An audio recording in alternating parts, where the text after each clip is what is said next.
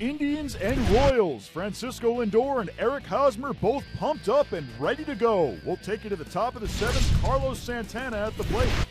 The pitch. Swung on, a little bloop job into left. Coming on, Gordon going out. Escobar. Gordon dives. He made the catch! Racing in with a great diving catch is Alex Gordon. Now Jason Kipnis. Back up the middle, base hit, tie ball game. Kipnis comes through with 2 outs against Soria.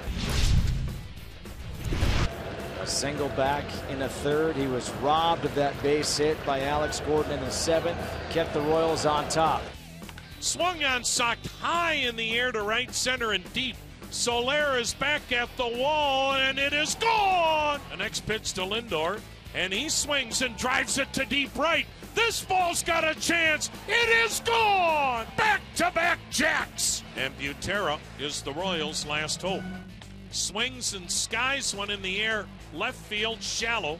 Drifting foul, third baseman Jose Ramirez makes the catch. Ball game.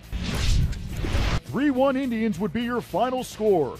Josh Tomlin goes 7, allowing 1 run on 3 hits while striking out 3. Jason Vargas goes 6 innings, allowing no runs on 4 hits.